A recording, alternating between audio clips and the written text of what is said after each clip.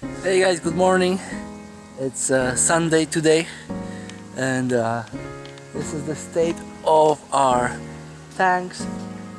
So we've put them in on Thursday, and I've been running water into them overnight so that on Friday around noon they were full to the brim, and after they were full I started watering the sand around them because it hasn't been compacted very much and we want to pour some concrete on top. So a way to compact sand, if it's a good quality, is without clay. You can pour water in it, the water will drain down and it will pull the little pieces of sand together, make it more compact. Maybe it's not as good as compacting with a compactor, but really there was no room for compacting that way here. So as you can see, I've got a hose still running. I'm going to shut it off now because this is the level I wanted to reach, where the water is covering both of the tanks. Fantastic.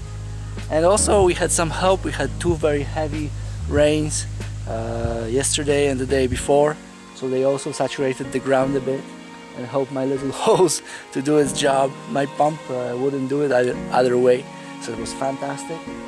And now all that's left is to wait for the water to drain, and it's been very dry, so I expect it to drain rather quickly to the sides because there's clay below it. Pull the sand down, compact everything, and then it will be just about smoothing it and pouring some concrete. And we'll be doing that on Friday this week, so there's plenty of time for this to dry up. We'll see how it goes. So thank you guys once again, and I'll see you soon.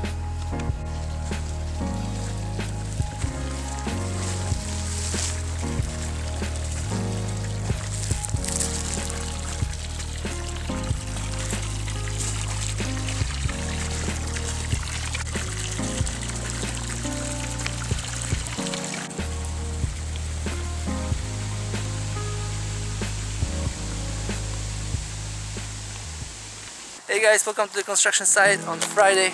Today we are pouring some concrete slabs on top of our septic tanks that will take the weight of cars that are going to be parked on top of them. We want some parking spots and we want the tanks secure. So we're going to pour some slabs. The guys are here already.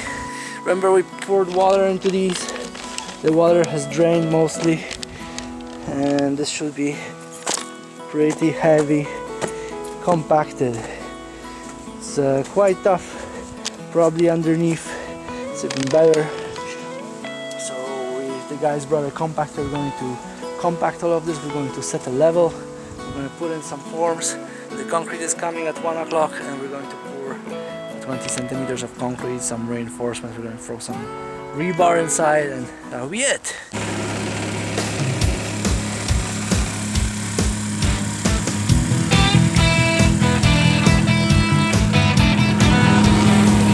Alrighty guys, so the contractor is back.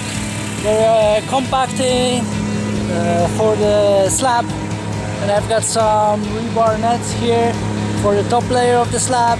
I'm going to take some bars over there from our pile of waste and make some more reinforcement for the slab in case we ever need to do some repairs to the tank or whatever and we have to dig it out or something. I'm going to put like eyelets or like little bends in the rebar that will stick out from the concrete, and those will be hooks that the crane can attach to and grab hold of the slab and lift it if needed. We got about 3.9 by 215 and 310 by 215 slabs, two of them, and yeah, let's go.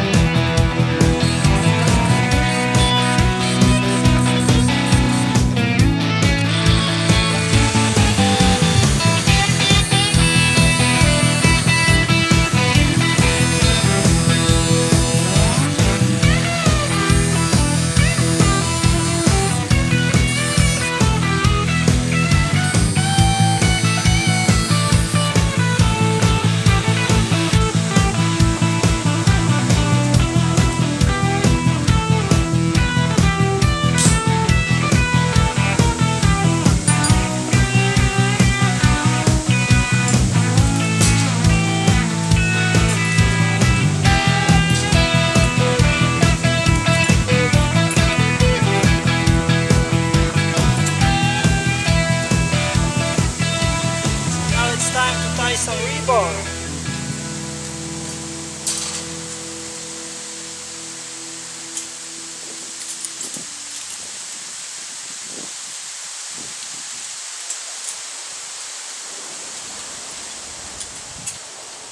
Alright guys, so I'm tying rebar here on the ground, and we've got my neighbor coming to the rescue to move this pile of dirt so the concrete truck can back up and fill from the chute.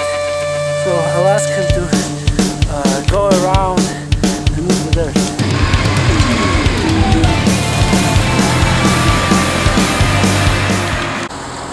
Alright guys, the concrete truck is here. We're going to pour from a top. Możesz trochę tam. We're going to pour from a spout, or whatever you call it, slide, straight into the concrete into here. I've got a vibrator and some wellies.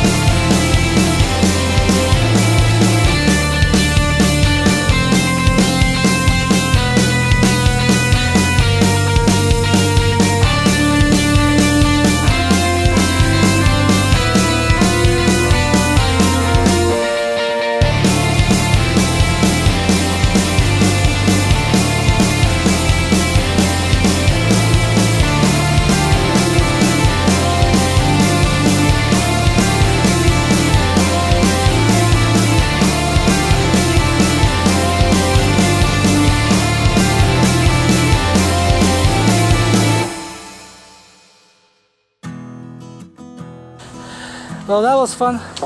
Now we're going to screed this. We got a little bit too much concrete on our hands, but we'll just dump it to the sides. It won't hurt anything. And yeah, fantastic. Alrighty guys, so we are washing up now.